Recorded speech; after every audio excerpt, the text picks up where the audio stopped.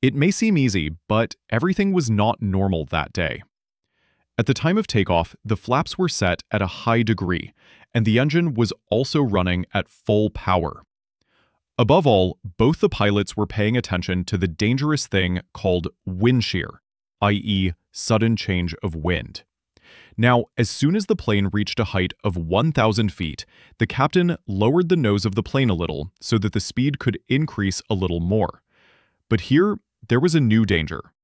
If the speed increased and the flaps remained open, then the wind could hit them strongly, which would be very dangerous for the plane. So the captain said, "Retract the flaps." This is where the problem started. The captain meant to bring the flaps straight to 5 degrees, because the takeoff was at 20 degrees. But the first officer heard 15 degrees, and he did the same.